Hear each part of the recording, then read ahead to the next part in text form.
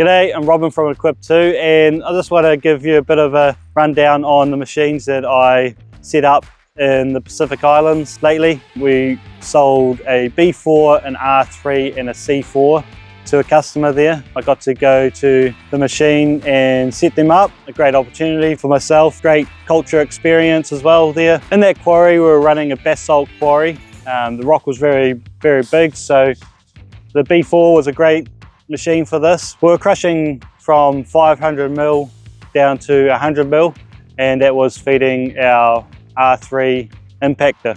So we had the R3H in this quarry.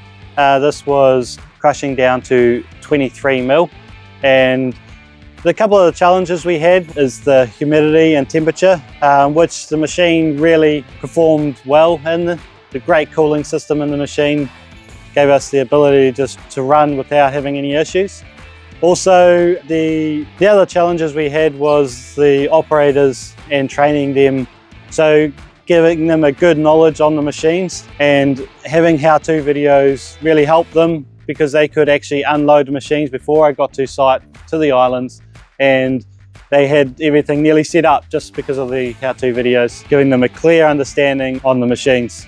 And the C4, we're running a crusher dust, 5mm minus, and a 10 to 5mm. With this machine, this could keep up with the impactor being able to produce the crusher dust. And also the challenges we had there again was humidity and temperature, and the dust as well was a big challenge there. With training the guys, a big part of it was getting a relationship up with them. I spent a lot of time with them and got to know them really well, great people.